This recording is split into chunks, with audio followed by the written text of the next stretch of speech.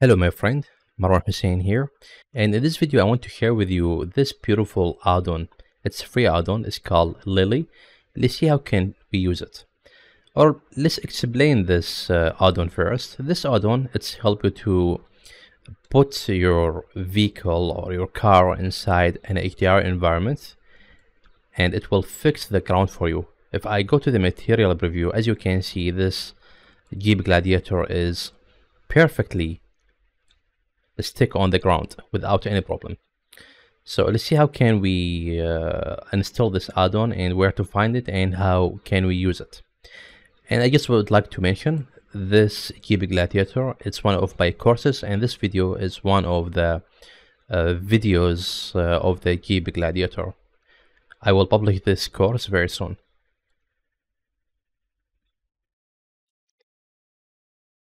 In the description, I will leave a link to download the Lily add-on, so you'll find it right there. After you download it, just go to the edit and then preferences and go to the add-on section.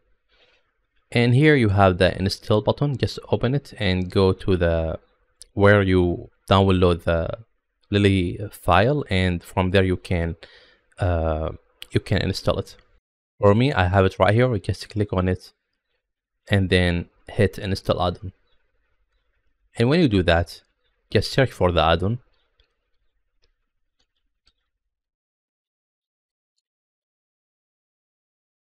And just open this arrow, because here I want to activate the use ground HDRI, because if you didn't activate this option, you will not get a result like this. So activate this option is very important.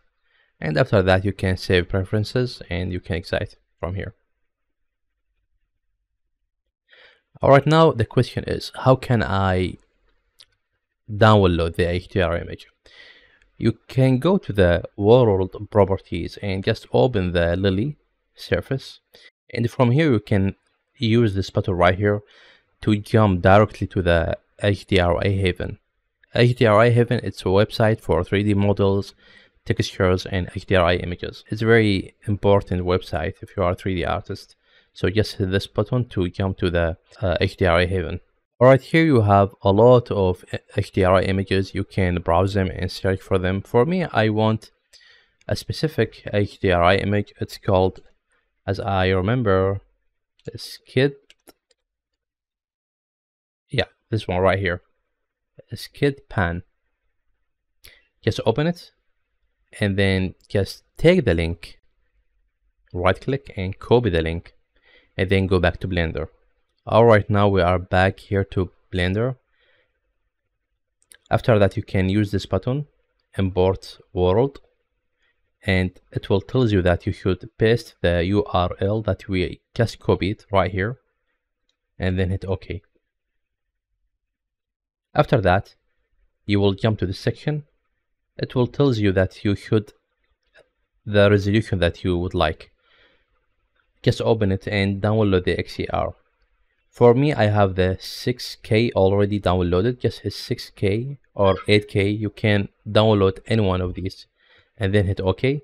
Just give it a bit of time to be downloaded, and then that's it. Automatically, the HDRI image will be installed right here.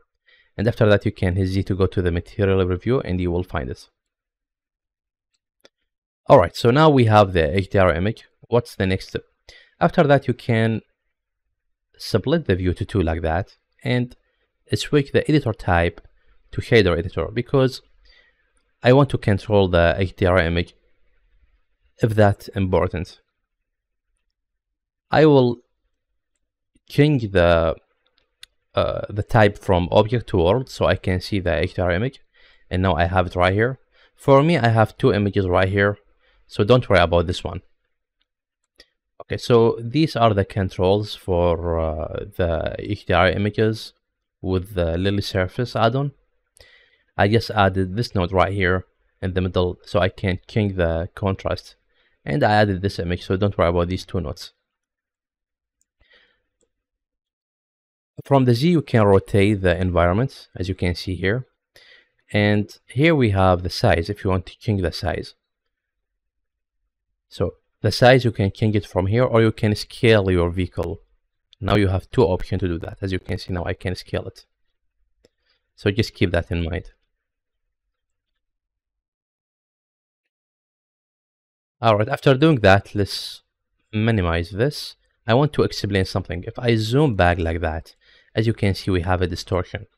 So what this Lily do is, the Lily surface add-on will create a virtual dome, like this one, for example. Let's create a sphere right here, and let's tap, and I will, for example, I will delete these faces or hit F to make them one face. The Lily surface will create something like that, and it will apply the environment or the texture on this dome. And because of the sharp edge that we have right here, we got this stretch, as you can see. So this is the line, and that's something bad. To avoid something like that, you should put a camera an angle like this, or I got nice simple trick. I can create a circle here. Let's go to the mesh and choose circle, and I will change the vertices, for example, to 200, and I will scale the circle, make it big like that, make it big, and I will tap to go to the edit mode and select all the vertices of the circle, and I will hit E to the Z to extrude it like that. I'm going to use this as a wall to hide that seam or that sharp edge. Now if you look at the vehicle from this angle, you can't see the sharp edge. It's disappeared behind this wall. After creating this wall, you should give it a material. So I will move this window right here, and I will change this to UV editor. I will tap to add one seam right here and one seam right here. I can open this to 4 pieces. After you select these edges, just hit right click and choose mark seam to mark these selected edges as a seam, so we can unwrap this circle, and hit A, select all the faces and go to the UV and hit unwrap, and now we have the UV unwrapped right here. So after doing that, switch to the shader editor and change this to the object. With this circle selected, hit new to add a new material, and now you can control the color, and you can control a lot of things to blend it with the ground. If you want to get better results, add a concrete texture right here to make it look better and realistic. For example, I can use one of these images. Let's take this one, and I will import it right here, and I will apply the base color to the base color, and now we have a texture applied. It's big. I just want to scale it. I will grab the node and hit Ctrl T, and node wrangler will create the coordinate and mapping. If node wrangler add-on not activated, you can activate it from the preferences. Just search for WR node wrangler and activate it, so you can activate these shortcuts. And you can add a value right here, plug the value here to the scale, so we can control the scale and change the scale and make it small like that. Now the texture makes sense. After doing that, you can change the color, shift A to add, and you can add a curve RGB. Just search for curve, plug it right here, take this point down to make it dark like that, and now it's almost blended and the result looks nice.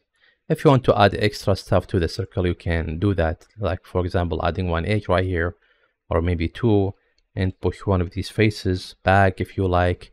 You can do a lot of stuff. It's something optional. Now after all of that, one important step we should do.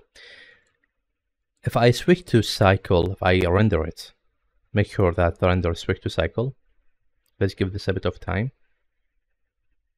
Come on. All right. As you can see, we don't have any shadow right here underneath the vehicle. Okay, to solve that, I can add a surface underneath the vehicle. I will hit Shift A to add, and I will add plane and just scale it like that, make it big. And I like to make it round, so you can use circle, or you can tap and go to the vertices, hit 1, and just hit Ctrl B to bevel these, sorry, Ctrl Shift B to bevel these vertices like this and make it round. Tap out and scale this. All right. By the way, it's not so quite necessary to make it that big, but it's okay. And after doing that, you could go to the, let's zoom in here, right? And let's switch to render. You can go to the properties. Let's see, where is it? Yeah, object properties. And here we have the shading. Sorry.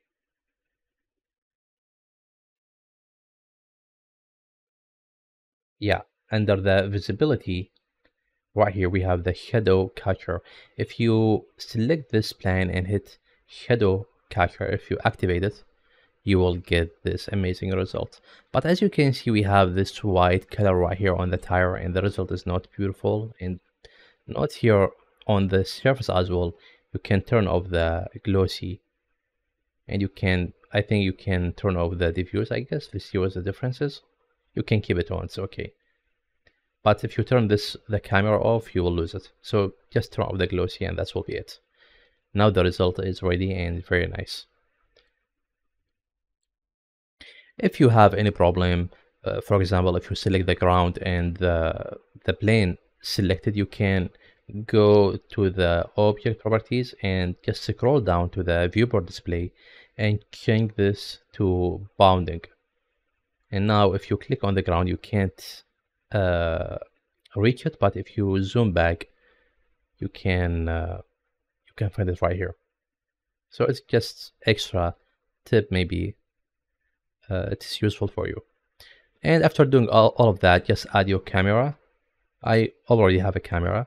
Hit 0 to jump to the camera view, and then you can take your shot. So I will render this and I will be back. All right, now the render is finished. I have just small problem. I have small gap between the tire and the ground, and we should fill it. We can take the vehicle down, or we can take the ground up just a tiny bit. So let's do that together. Okay, let's fix that. Let's go to the front, go to solid, or before you go to front, just select the ground and go to the solid or to the right. So this is the plane. I will hit key to the Z and I will move this underneath the tires like that. Okay, now let's see the results. Alright, I can't see the plane because it's bounding. You can change this to texture temporarily. Select the ground and change this to texture so we can see. Alright, I will move this down just a tiny bit. And that's will be it. Okay, that's very cool. Now I will select the ground and change this back to bounce. And go to the camera and I will render this again. Alright, now the render is finished. If you want to make some post-processing, you can split this view to 2 and change this to the compositor and change this view to maybe image editor. On the compositor, just hit use notes, and now we have the final render.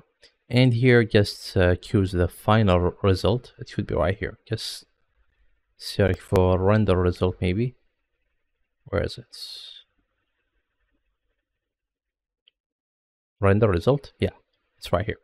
Okay, now if you put any notes between this one and this one, you will see some change here. For example, if I want to make this a little bit contrast, I can search for curve and add the curve right here. And if I, sorry,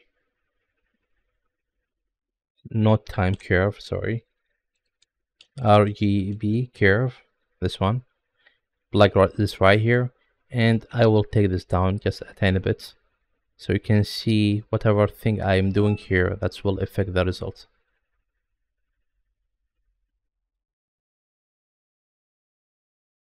Okay.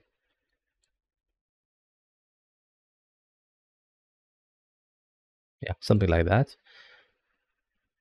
And here we have a lot of filters to use. For example, go to the color section and add color correction or maybe color balance here if you want to change the shadow, make it a little bit darker, you can do that. You can change the color of the shadow if you like, to blue, to whatever thing you need here.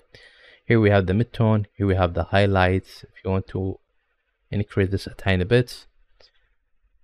And you can see before and after. If you hit M to mute, you can see before and after the effect. And when you complete, you can go to the image and save as and save it. This is my YouTube channel. If you find this channel useful, you can subscribe. And here you can go to my website. There I have a lot of courses, and I have free courses to watch. Just go to the school section. Here we have the paid courses, you can check them all, and here we have the free materials. Let's go here and let's see them. I have this one full course, it's for free, and this one, and this one, and this one as well. So check these free courses, and I hope they are useful for you. Alright then, so that's it for this video. My name is Marwan Hussein, and see you in future tutorials.